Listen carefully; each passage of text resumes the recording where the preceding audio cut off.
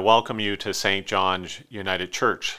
This, of course, is our YouTube service that we offer to people that may not be able to attend church at this time still because of COVID and just feeling uncomfortable or whatever reason you might have. We do hope that it helps you in your life and in your faith. Please do share this with others if you think it would be helpful for them as well. We do want to offer the love of God to all people. May the Lord bless you this day. Peace be with you.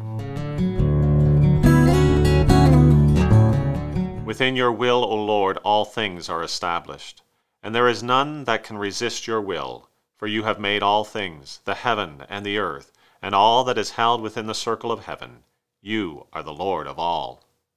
Almighty ever-living God, who in the abundance of your kindness surpass the merits and the desires of those who entreat you, pour out your mercy upon us to pardon what conscience dreads and to give what prayer does not dare to ask. Through our Lord Jesus Christ, your Son, who lives and reigns with you in the unity of the Holy Spirit, one God, forever and ever. Amen.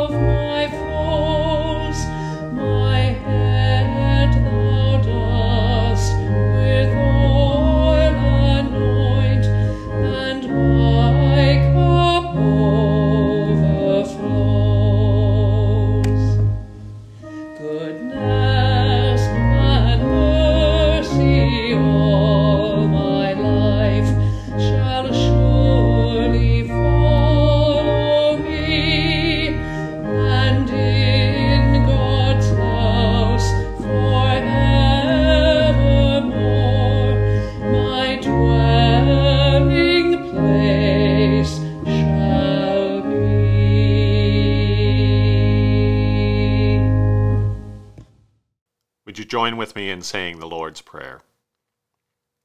Our Father, who art in heaven, hallowed be thy name. Thy kingdom come. Thy will be done on earth as it is in heaven. Give us this day our daily bread, and forgive us our trespasses, as we forgive those who trespass against us. And lead us not into temptation, but deliver us from evil. For thine is the kingdom, the power, and the glory, forever and ever. Amen. Psalm chapter 8. O Lord our sovereign, how majestic is your name in all the earth. You have set your glory above the heavens. Out of the mouths of babes and infants you have founded a bulwark because of your foes, to silence the enemy and the avenger. When I look at your heavens, the work of your fingers, the moon and the stars that you have established, what are human beings that you are mindful of them, mortals that you care for them? Yet you have made them a little lower than God, and crowned them with glory and honor. You have given them dominion over the works of your hands. You have put all things under their feet, all sheep and oxen, and also the beasts of the field, the birds of the air, and the fish of the sea, whatever passes along the paths of the sea. O Lord, our sovereign, how majestic is your name in all the earth.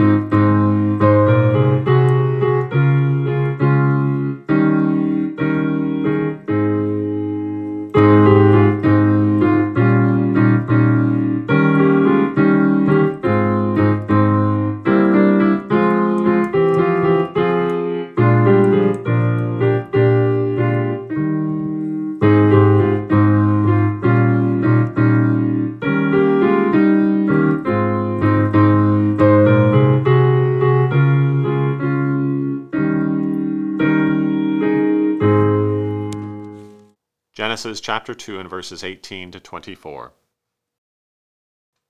Then the Lord God said, "It is not good that the man should be alone. I will make him a helper as his partner." So out of the ground the Lord God formed every animal of the field and every bird of the air, and brought them to the man to see what he would call them. And whatever the man called every living creature, that was its name. The man gave names to all cattle, and to the birds of the air, and to every animal of the field. But for the man there was not found a helper as his partner. So the Lord God caused a deep sleep to fall upon the man, and he slept. Then he took one of his ribs and closed up its place with flesh. And the rib that the Lord God had taken from the man he made into a woman, and brought her to the man. Then the man said, "This at last is bone of my bones, and flesh of my flesh. This one shall be called woman, for out of man this one was taken."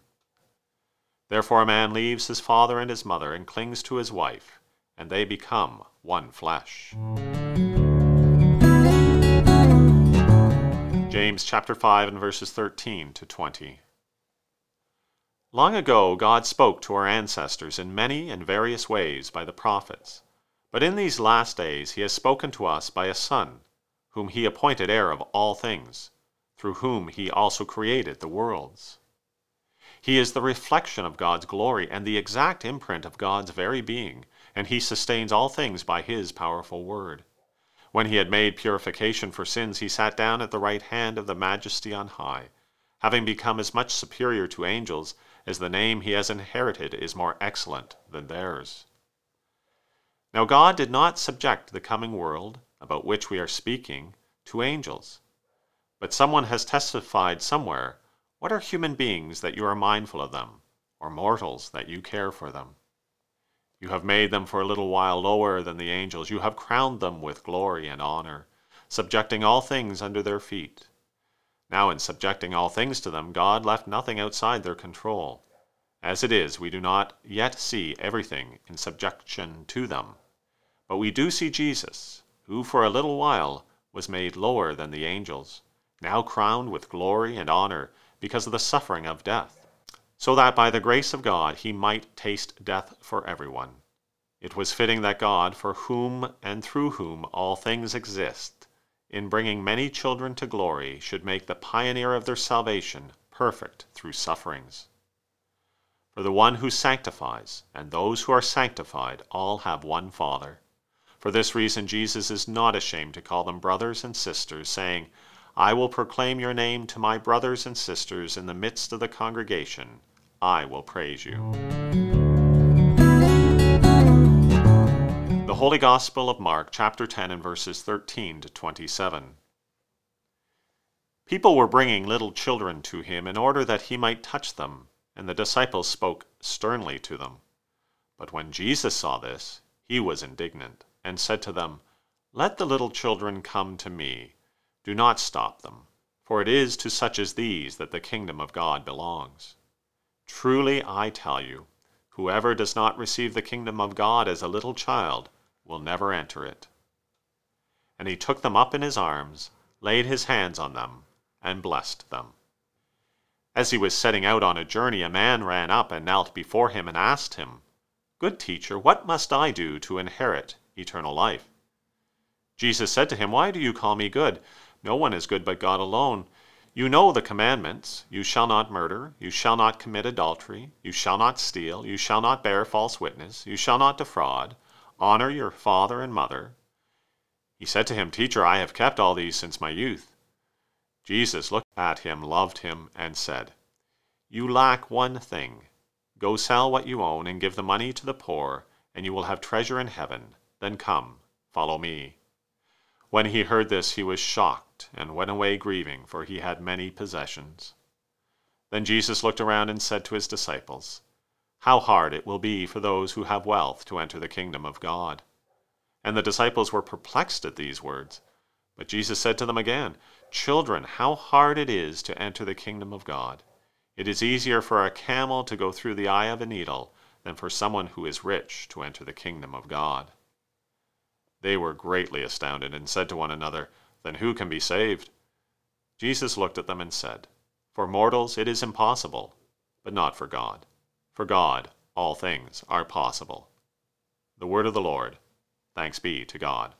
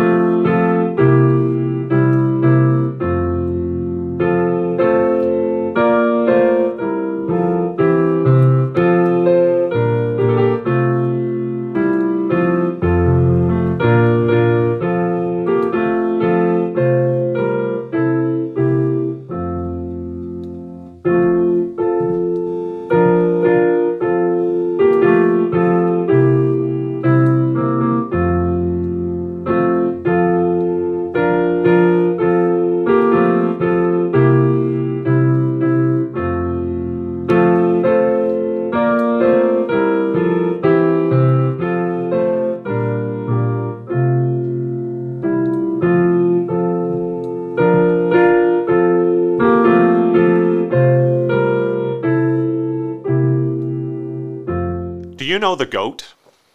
Perhaps I need to be a little more specific.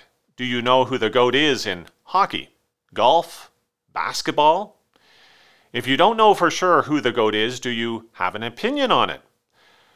Maybe some of you are wondering what that term GOAT even refers to. GOAT is an acronym for the greatest one of all time. The greatest one of all time, the GOAT.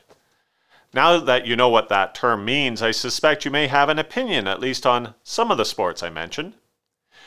Humans, we seem to have this love to figure out who is the best at something. I do that a lot myself. But I'm not quite sure why it's that important. Does it really matter who is the greatest hockey player of all time? It's Gordie Howe, by the way, in case you didn't know. Sorry to the 99 fans. Does it matter if Jack Nicklaus is or isn't the greatest of all time? Tiger Woods is good, maybe second best. What about tennis? Some of us even try to figure out who is the greatest chess player of all time. I think it's personally the current champion at the moment, but only time will tell. There are even people, believe it or not, who try to figure out the greatest preacher of all time. Sorry, I have to tell you this again. A few months ago, I did a really great sermon. I thought so. After recording it, I went home and said to Lorraine, that's my wife, I said, do you know how many great preachers there are left in the world? Without missing a beat, she said, one less than you think, dear. One less than you think. I have changed the lectionary reading slightly this week in regard to the gospel message. The lectionary was Mark chapter 10, verses 2 to 16, while I chose Mark chapter 10, verses 13 to 27 as our reading. I chose to do this because after quite a bit of research, trying to determine what Jesus meant when he says you must be like little children to enter the kingdom, I came to the conclusion that the gospel writer was trying to make a point by putting the story of the rich young ruler right after the part of the reading about little children. I came to that conclusion because I think both stories relate to status. The first relates to the status of children. Children did not, and sometimes still don't in places and in some families, have a high status. They were looked down upon. On the other hand, the rich young ruler is about a man with status and wealth, the exact opposite to a little child. And though Jesus loves the rich young ruler, he walks away from Jesus when the demand, as he saw it, was at too great a cost. Just like trying to figure out who the goat is, we are more occupied sometimes with trying to be important, to have status and wealth, than we are about being like children and learning what that means, about those who aren't so important. It's the same with Jesus' disciples. Don't worry if you fall into this too. It is apparent this story is about status for two reasons. First, if you look at Matthew's account of this statement, it's in chapter 18, you will see that it begins by the disciples arguing about who is the greatest among them.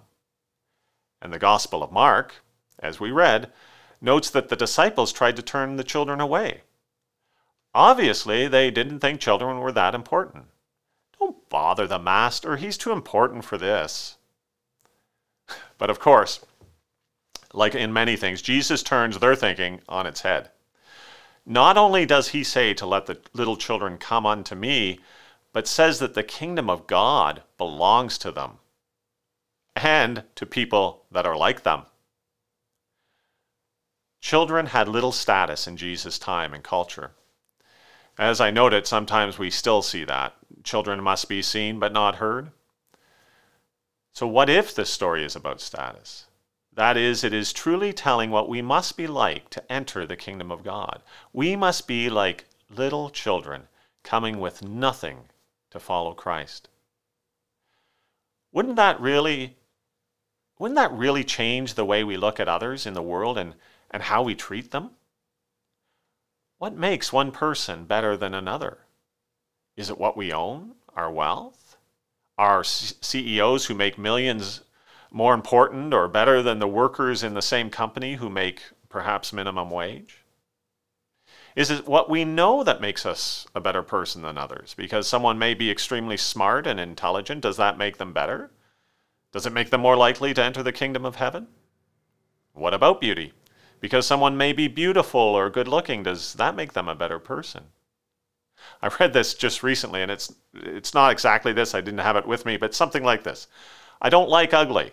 I'm not talking about physical appearance, I am talking about the heart. I don't like an ugly heart, a dark heart. Often, what we value most in this life, if not by our words, then by our actions, is what Jesus turns on its head. If we really value wealth and status as the important matters in life, Jesus says we're wrong. That's not what is most important. You may be rich and young with lots of status, but that won't get you into the kingdom of heaven. Rather, be like children who have no status. They regularly seek a blessing, Children want to be near the people they love and receive their love, but offer nothing for that blessing. They come to the source of life and hope to them, knowing, seeking, but having no pretensions, at least when they're very young. They have no pretensions about deserving or earning this blessing. And neither should we. We should have no pretensions about us deserving the love and blessing of God. I think we know. Deep inside, I think all of us know. We have failed to live up to who we could have been. I have. We may have status in the eyes of others. We may have wealth. We may have intelligence or beauty or both. But I do you? We have not lived up to our full potential.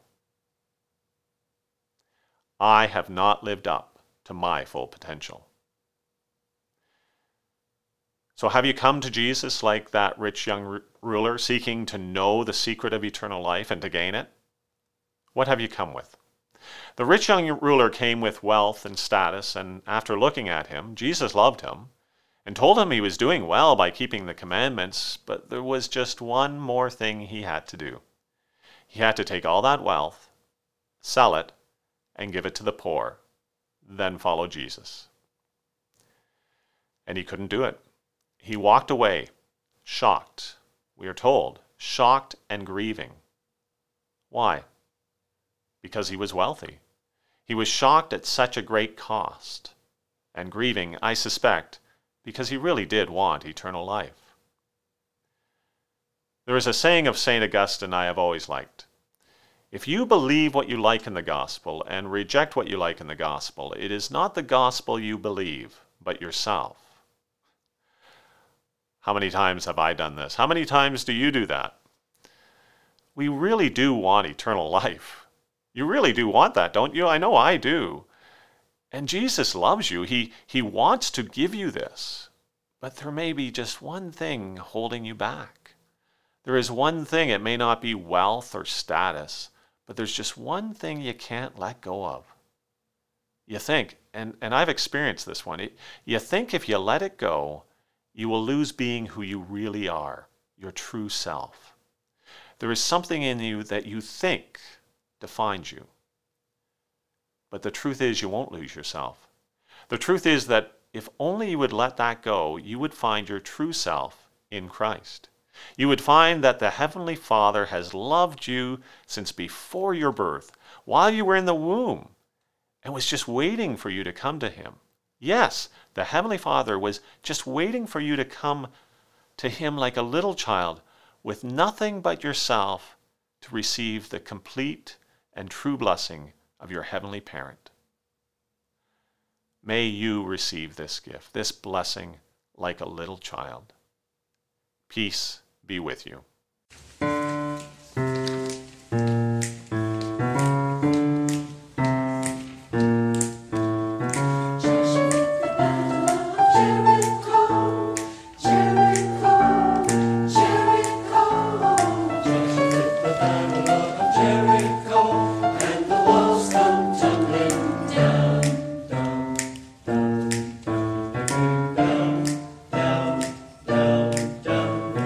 Joshua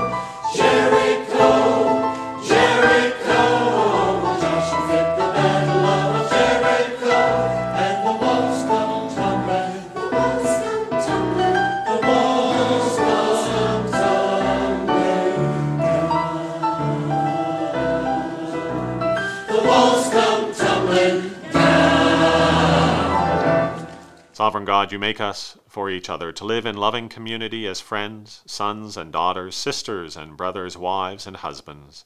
Teach us to choose love that is committed and devoted. Teach us, like little children, to wander and to trust, that our loving may reflect the image of Christ. Amen. And may you receive the blessing of God. The Lord bless you and keep you. The Lord make his face to shine upon you and be gracious unto you. The Lord lift up his countenance upon you and give you peace. Amen.